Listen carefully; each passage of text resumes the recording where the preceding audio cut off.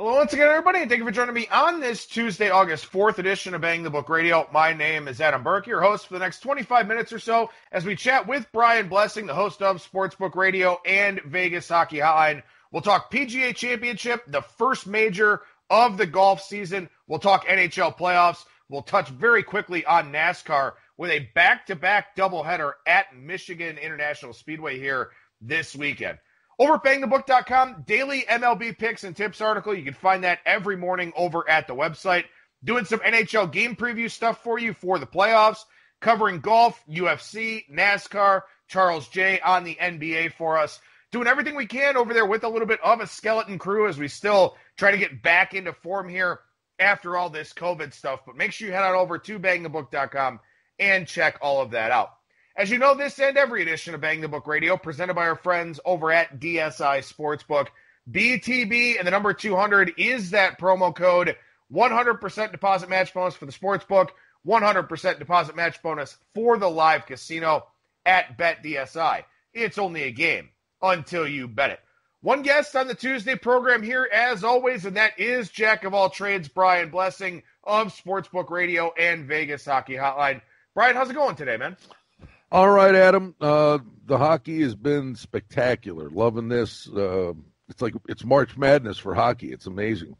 Well, I haven't watched a whole lot of it, but a lot of people, the returns for the NBA have been pretty good, too. A lot of faster-paced games, a lot of, pretty crisp play. So good to get these sports back here. Major League Baseball still kind of figuring out a way to survive, I guess, with a couple of teams that have had the big outbreaks. But other than that, they've done okay. NHL, no positive tests.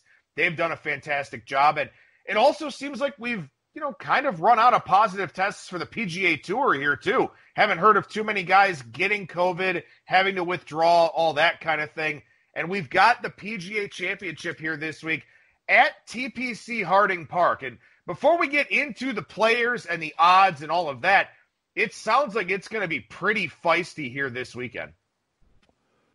Oh, I think this is going to be a spectacular golf tournament. The PGA every year is one of these deals where literally there'll be a guy, not a no-name, but a long shot that will be in contention. But clearly the favorites, the golf's just in such a great place with Justin Thomas, 13 career wins at age 27. Koepka's won 4 of the last 8 majors, played well last week.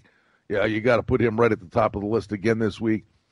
McIlroy runs hot and cold. Brahms, the world number 1. DeChambeau's a polarizing guy. Schauffele's a terrific player. He had one bad hole last week. He's capable. Dustin Johnson, if he's healthy. Webb Simpson is playing great golf. And, of course, Tiger Woods is back. And then haven't even gone. I go to the next 20, 30 guys that are in here with a shot. Well, and as you look at this course here this week, they're saying that they narrowed the fairways. The rough is expected to be pretty high, not just, if you go really errant with your tee shot, but the first cut expected to be some thick lettuce there too. So I kind of looked at guys that are strokes gained off the tee. I looked at some longer shots that have some driving accuracy, guys that, put it in the fairway, will be able to get in close proximity to these greens. This isn't a U.S. Open. The U.S. Open is almost relentless in nature. And last year's PGA at Bethpage Black was pretty relentless too. But there's usually some give and take. If the fairways are going to be narrow, the greens and the pin placements are a little bit better. If the rough is going to be thick, the angles at the pin are going to be a little bit better. There's always a little bit of give and take because this is the PGA signature event. They don't want to go out there and embarrass these guys. So I think the greens may play a little bit fairer here, even though we've got kind of that bent grass and POA combination. But, with the narrow fairways, with the thick rough, I think you got to put it in the short grass here this week. Well, with Brendan Todd then, the 125-1, and clearly he's in contention all the time. It's just a question of kicking the door down at the end. He won some of the smaller tier events back-to-back weeks, but when he stares down the big boys, as we saw this past week, it gets a little dicey, and that's no knock on him. The guy's playing great golf, but all he does is hit fairways. That being said, this course is a par 70, so when you get a par 70, that means you're only getting 2 par 5s, and that brings a lot of the field into the equation because it The Bombers, literally, I mean, they're upset if they don't go 4 under on the 4 par 5s every round. And now they're only 2 par 5s. So it brings a lot of guys into the equation. I'll tell you a guy that's in the equation for me this week, and you and I were both on him last week, and he played well. He just, as you said, in the Open there, had that one bad hole. I'm back on Xander Schauffele this week. I mean, Xander Schauffele has been very, very good off the tee. He was on the plus side in strokes gained with the putter last week, but also excellent in strokes gained around the green. And I think if you run into a scenario here this week where the rough plays as anticipated, guys are going to have to chip. Guys are going to have to pitch and flop and put themselves somewhere close enough to make par, because I think par will be a good score on a lot of these holes. Schauffele scrambles well. He plays well off the tee. If he putts well enough, this is the week for him, I think. I like Shaw. I was all over Schauffele last week, and he took an 8 on a par 4, and that was it. Other than that, he was solid the whole weekend. But honestly, Phil Mickelson at 80-1. If Mickelson on Sunday, the crazy thing is everybody spit the bit at the end. And Mickelson needed to come out of the gate and go low, and he always does that. And he started with pars and then got it together at the tail end and only ended up a few shots short. Listen, Mickelson at 80-1 is not a crazy play. I mean, he's actually in really good form. Yeah, I didn't look at too many long shots here for this one. I like Webb Simpson at 28-1. I think that's a pretty good price on him. He hits a ton of fairways, very, very good across the board in strokes gained all over the place. I think Daniel Berger's a pretty good play at 40-1 too. One thing that I thought was interesting, and maybe this will kind of lead into your handicap a little bit here, is that I saw Justin Thomas. Somebody said on Twitter this morning that Thomas looked at the yardage book for this thing and mentioned that there's like 4 or 5 dogleg lefts. And he's like, well, I better learn how to draw the ball over the next couple of days. So guys with that shot shape, that may kind of play, to their strengths a little bit as well. No, and honestly, if he says that on the front end, I give him credit for being honest. All those years, as great a golfer as Lee Trevino was, he just had no shot at the Masters because the majority of the holes at the Masters are dogleg lefts, and he plays a cut. And he had no shot. He walked in there knowing he had no shot. If Thomas is even broaching that subject, believe me, I wouldn't be worried about him having to play a draw if he had to play a draw. He's that good. But interesting that he would, even broach that subject. The only long shot I did take a look at here, and I've seen him as high as 200-1 out there in the marketplace, is Cameron Champ. And that's largely just because Cameron Champ is a monster off the tee. He was 3rd in strokes gained off the tee last week at TPC Southwind. He's 2nd for the season on the PGA Tour. And like I said, I think this is a week where, for the most part, a lot of these tournaments lately have been about the irons. They've been about strokes gained approach. This week, it's a little more tailored towards strokes gained off the tee. We mentioned driving accuracy with a guy like Brendan Todd. But Cameron Champ's a guy that can put it out there and can do so fairly accurately. So Cameron Champ is a guy I think is a decent shot, 200-1. But again, you don't have to pick the winner necessarily. You can play matchups. You can play top 20, top 30, all those types of things. And maybe that's a good opportunity here for this week as well. Well, listen, I won't waste a lot of time on it. I think you got to go very much with Koepka here. I think him coming up just short this past week actually was a good thing for him. He's won 4 of the last 8 majors. He's all about majors. And, the knee is a bit of an issue. You don't know week to week. But he's just built for majors. He's just steely-eyed. He's gutsy. I mean, of the favorites, Koepka certainly to me is at the very much at the top of the list. From the bomb perspective, like Michael Thompson at 141. I'm playing 3 guys. Michael Thompson at 140-1. He was in contention at the Heritage, the RBC Heritage. I mean, in with a chance to win late. And then he comes up and he wins the 3M Open, gets into the WGC event this past week, and he shoots 70-74 after getting a win that's, kind of life-changing for the guy. But on the weekend, he shot 69-69. But the guy's just in really, really good form. And I think that's massive disrespect, that number.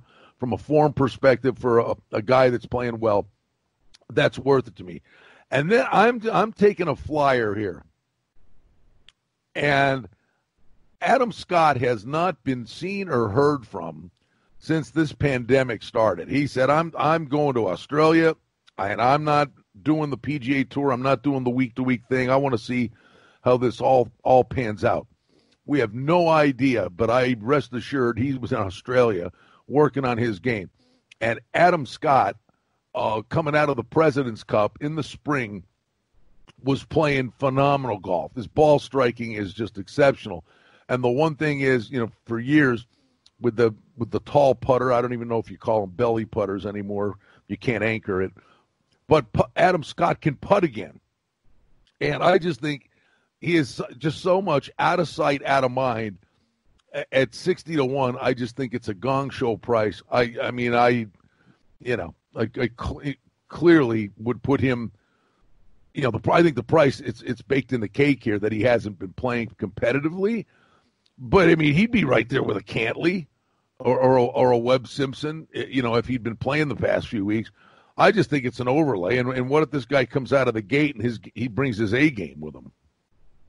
Well, if nothing else, it should be a great event. And we've got 4 majors in 2 months, beginning with this one, I think it is. So, golf has been kind of a saving grace here. A lot of people getting into betting golf. A lot of people have kind of transitioned away from, doing Major League Baseball or some of the other professional sports to focus on golf. A lot of the modelers, a lot of the analytics crowd, the numbers crowd, a lot of the people that I follow on Twitter have really gone all in with golf here. So, like you said, this has been as bad as everything else has been, it seems. This has been a pretty decent time for golf, and we should get an excellent major here this week.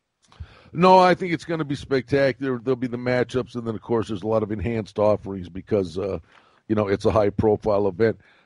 From the Europeans' perspective, listen, Tommy Fleetwood, 50-1. His game's built for majors. He's just been kind of treading water. Matthew Fitzpatrick is really close. He contended this past week. I played on him for the Masters. Ty Hatton's another guy I played for the Masters. He's 50-1. I will throw one out there. Maybe I'm talking myself into a fourth guy here. His game is coming around.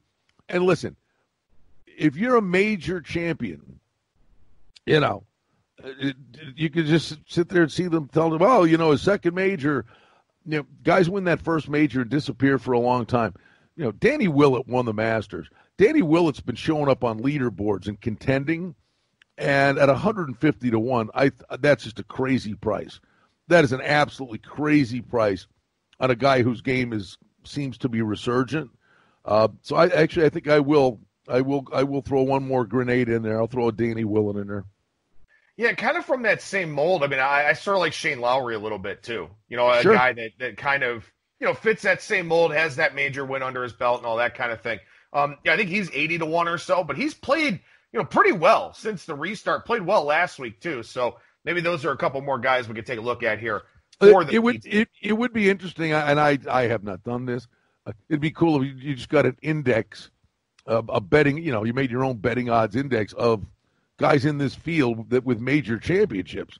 You're whittling it down to what? 20 guys? Something along those lines?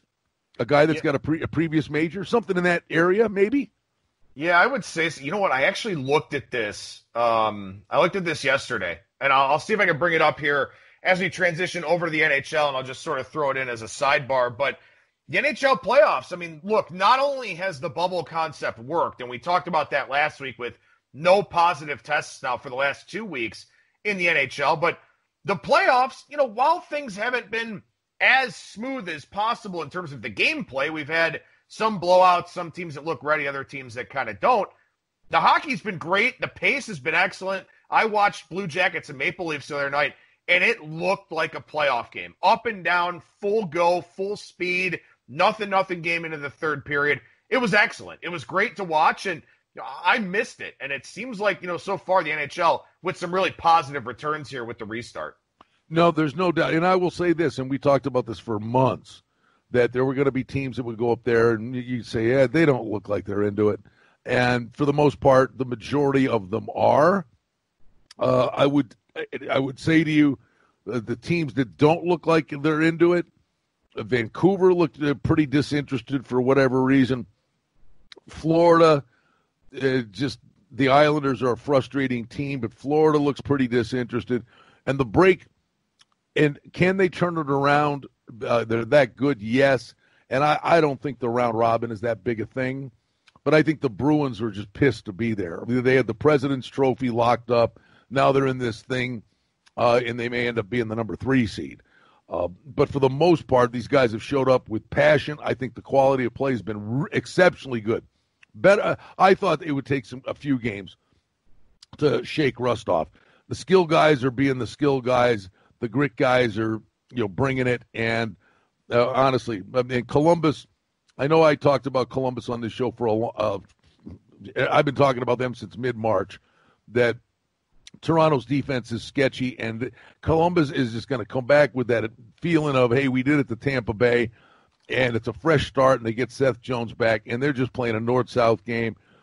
Teams like Columbus and the Islanders. And the one other I'll say that I had so many people, and it was one of these deals where everybody was on one side, and I'm like, man alive, for the life of me, I just didn't get it. Everybody was talking up the Rangers to me. And Carolina is just a team. They're a close-knit team. And I think any one of those 3 teams I mentioned can win a few series. And the funny thing is, the reason I played Carolina was I was watching the game that night when both goalies got hurt and the Zamboni driver came in. And the way they played against the Leafs that one night, a nothing-burger regular season game, they rallied around that goalie, and, I mean, Toronto couldn't even get it across the red line. And I made a mental note that night. I said, these guys are tight. They are a close-knit group. And this is the time of year where, other teams may have the better players, but I think being close-knit matters. And Carolina fits that bill for me, too. 22 major champions in the PGA Championship field here this weekend. Well, but that includes a guy like Rich Beam. I Sure. think Sean Michel's another one. So, really, 20 guys. But, when you look at the NHL here, and the thing about that Carolina and the Rangers series is this, and I did write a preview up for that game over at bangthebook.com tonight for Game 3. Carolina in the minus 140 to minus 145 range. Henrik Lundqvist was not good during the regular season. And maybe this is sort of a nod to him. Maybe he rides off into the sunset after this. I don't know. But a lot of people that were betting the Rangers expected Igor Shesterkin to be in there. And I know we talked about that last week, where we thought that the Rangers would probably end up going with him. Lundqvist hasn't been the problem. It's not his fault that they're down 2-0. No. They have not played well offensively, and Carolina's just been the better team. Everybody was playing a goalie. They were all playing a goalie, and then the day of the game, the goalie he comes up hurt. But that being said, I think, and that would be a pretty interesting tell here. I'm just checking the time of their game. Well, it's not play till 8. I haven't seen anything about Shesterkin yet. I mean, is this series over tonight though? Yeah, any series that's 2-0 gets closed out. I don't see it. Listen.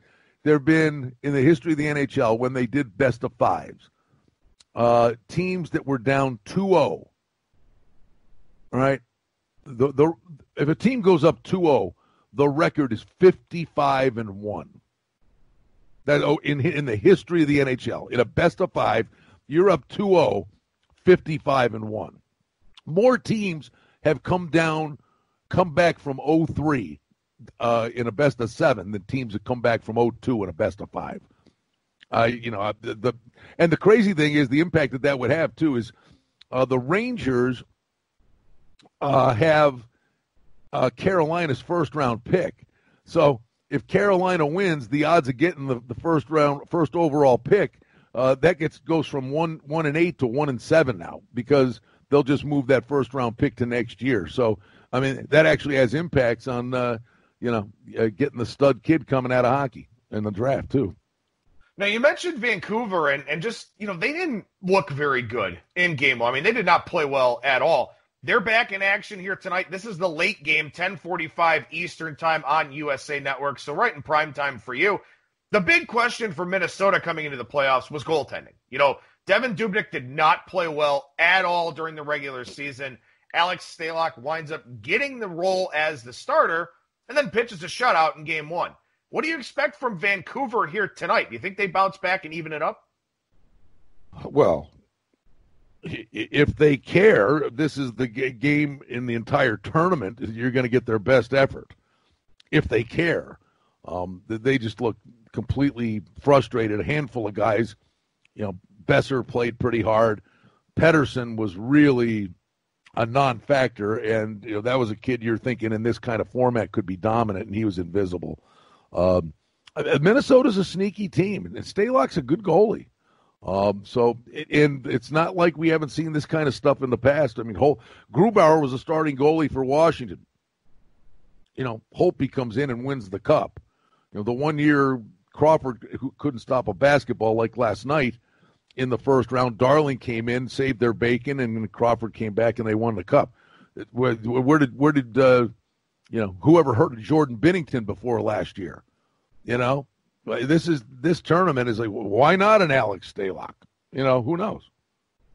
Well, and as we look at Wednesday here, you mentioned the Boston Bruins, and I've kind of tried to shy away from these round robin games because they kind of look like glorified scrimmages to me. It's sort of hit or miss as to whether or not these teams care all that much about these games and about seeding and all that. But Tampa Bay and Boston do meet Wednesday afternoon. That's a 4:00 Eastern time puck drop. Boston, a slight favorite out there in the market. I mean, do you think that they want to try and get rid of some of these bad habits and get some positive momentum going into the first round, or do you think they just keep going through the motions? I don't know. They looked horrible in the exhibition game, and they got mauled in their regular game. I think when push comes to shove and an opponent, you're playing the same guys night after night after night, and the thing officially starts, it would have shocked me if Boston flips a switch. No, but at the moment, they look to be completely disinterested. And, the funny thing, you were talking about the majority of these games have been played to the under. It saved Chicago, Edmonton, where, the total was 6.5 last night, and that flew over the total of both of those games. That series is pond hockey, but it is something we talked about throughout the course of the lead up to this. Colorado St. Louis played an incredible game, 1-0. The goal scored with 0.1 seconds left. But you saw the Vegas Dallas game where you're sitting there going, this is a 1-0 game if you ever seen one, with Leonard and Bishop, and the Boston game with Philly. But we said the round robin games. Where's the intensity? You're not playing these guys right back. You're not. It's more that if there's a propensity for games to go over, to me, it not across the board, but generally speaking, are the round robin games, because there's the hate and the angst isn't there because you're going to have to play these guys in 48 hours. 24-4 to the under since the restart. That includes the exhibition games and then goes on into this year. But 24-4 to the under here so far. I want to touch on a couple of the the qualifying round games for Wednesday night real quickly here. Pittsburgh, $1.60, $1.65 favorite for Game 3 against Montreal. Carey Price has turned back the clock. He's played very, very well. Montreal's not a bad team. They just didn't get much from Price during the regular season. They won Game 1 in overtime. They lost 3-1 last night. What do you think about Game 3 here on Wednesday? Is this another low-scoring affair? Yeah, it's actually of all the games, probably the one I'm least interested in. But I would say this: Montreal got Pittsburgh's attention. Pittsburgh wins Game 2, 3-1. I just think the talent disparity is too significant. Can Price steal the game? Yes, but it's likely to be Pittsburgh. I mean, I got I was convinced Columbus at a dog price was well worth it against Toronto. The Canadians, to me, you're throwing a dart.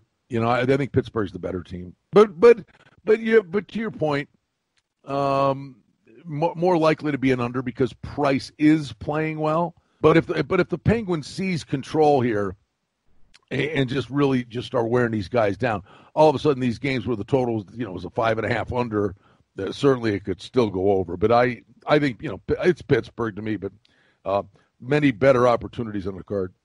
Speaking of getting a team's attention, Chicago with 4 goals in the first period of Game 1 against Edmonton. That kind of seemed to wake the Oilers up. And then it was the Connor McDavid show in Game 2. Just a ridiculous display of skill on that second goal that he had. Edmonton's a minus 135, minus 140 favorite to take a 2-1 lead in the series on Wednesday night. Did Chicago kind of just have their Game 1 moment and it's pretty much over now? No. And there were a lot of hidden things in there. McDavid got called out by a writer on social media saying, that he's kind of a vanilla guy, and said that his personality rubs off on the team.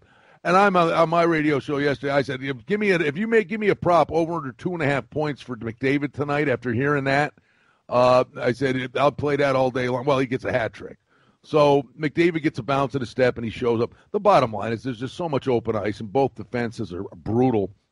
And the Twitter thing, I like it. I'll throw crap out there and have fun with it and basically promote the shows and stuff. But I had people coming at me last night after the first 2 periods. I even called my buddy Chuck Esposito from Sunset Station, who's a big Blackhawks guy, and I called him. And then I said, I put it out on Twitter. Crawford was a mess. I mean, he let 2 5-hole goals in like he didn't even know he was playing in a hockey game. I'm like, what's he doing? I said, if I would have done this with all sincerity, they were down a goal, and I said, I'd bring Subban in. It's a game. The game's there for the taking, but you ain't winning the game with this goalie. So I put it out on Twitter. Unlikely to happen, but might there be a Subban sighting because Crawford's a basket case? Oh my God! Did people? They said, you cover hockey for a living? Yikes! They're coming at me in waves. 2 minutes into the period, Crawford goes behind the net, and he can't even stop a slow wraparound, and the Oiler right behind him gets it and comes out front and just puts it in. Game over. I'm like, you think maybe it should have happened now? I mean, if you can't envision stuff on the front end, you're doomed to fail. But the Twitter thing is funny. They were ripping me to shreds, and then Crawford lets 2 more horrific goals in. I mean, if you want to sit there and keep if you can't, you're watching a game and the guy's a basket case and you're only down a goal going to the third, I don't think it would have been a crazy move at all to put the other goal in, just to wake the team up. No, I don't think so either. And we'll see what the Blackhawks do here for Wednesday night. It'll probably go back to Crawford, but maybe there'll be a little bit of a shorter leash there on him with Subban ready and waiting to go. We talked NASCAR here for just a couple of minutes because we've got another one of those unique scenarios, Brian, one of those things unique to the 2020 NASCAR season. A back-to-back Saturday and Sunday up at Michigan in Brooklyn, which is just about 45 minutes or so from Detroit. This is a big track here at Michigan International Speedway. This is a 2-mile oval, so the big track, and that certainly dictates your handicap because you don't have short track racing. You don't have the experience factor of racing in traffic, all those kinds of things. This week may just be about the car and about going straight in the car and not getting into any trouble. Yeah, and I'm going grenade hunting here. I mean, listen, Harvick up there and Hamlin and the same cast of characters. Honestly, what's Blaney? Is he about 10, 12? Yeah, in that range, yeah. Well, I mean, Blaney has a fast car every week. All right, I know, and Logano's Logano and Keselowski are the same driver to me. If there's going to be an upsetter, I look at those two. But Blaney has a sick, fast car, and it's pit stuff or goofball things that happen to him. He'll lead, a third of the laps in the race. Winning the last lap is the one that matters. But I'd look at a Blaney, but I'm going bomb hunting here. I'm playing Tyler Reddick. And he won here. He's a rookie. He won here on the Xfinity Tour last year. But this kid on the 1.5-mile tracks where there's significant braking, and he almost won a few weeks back when Dylan won. He ran second. But on a track that this guy can be it's pedal to the metal and all out, and he's not afraid to run that high line and hug the wall. I just got a sneaky feeling at a big price, and they can be rare in the NASCAR circuit. Tyler Reddick is absolutely on my card this week. Seeing Tyler Reddick here at 60-1 for this weekend. And, much like we talked about at Pocono back in June, with the back-to-back, watch Saturday's race. See who runs well. See who's got the good car. See who maybe, has a bad pit or a pit road penalty or something like that, and let that kind of, filter into your handicap for Sunday. Watch Saturday, make a couple of plays, of course, but see how that race goes, and then see if there's somebody that you want to go ahead and go out there and take on Sunday. No, it's a great point. Honestly, so I'll sit here and say I think Blaney wins one of the two. How's that? If you're getting two kicks at it, but I think Reddick. I really do. I just have this bizarre feeling, feelings, betting money on this stuff. I think he has a sincere chance to win the event. Well, and then you look at next weekend, August 16th. They run at Daytona, but they run on the road course, 3.81 mile road course. First time NASCAR Cup Series has used that in, I don't even know how long, but they've got 2 stops at Daytona left, 1 on the road course, 1 on the big track, and then 2 at Dover, August 22nd and 23rd. So lots of NASCAR here over the next 3 weeks. Well, I'll just throw this out there. It's unbelievable to watch this week in, week out. Mistakes the driver's making, bad luck. And Kyle Busch is having just a god-awful season. And honestly, he may need the road course to get a win here. And he's highly motivated to get a win. So that's a topic for next week. But I'd watch out for Kyle Busch on the road course because it ain't been working on the big tracks. Brian Blessing, the host of Sportsbook Radio and Vegas Hockey Hotline. Brian, how can people check out those 2 shows of yours? KSHP.com. There's a listen live function, noon to 2 Pacific, weekdays. And I put the links to all the shows out there for you on my Twitter at Brian Blessing. Make sure you follow Brian on Twitter at Brian Blessing. Brian, always a treat. Thank you so much for joining me, man. Really appreciate it, and we'll talk to you again real soon. All right, Adam. Have a good week, bud. There you go. There's Brian Blessing, once again, the host of Sportsbook Radio, Vegas Hockey Hotline, hockey betting podcast. He's got a golf betting podcast. Plenty of stuff going on in his world, and you can check it all out on Twitter at Brian Blessing. Coming up on Thursday, we'll chat more baseball with a new edition of the Bettor's Box. That'll do it for me. Thank you so much for listening, everybody, and I will talk to you again on Thursday.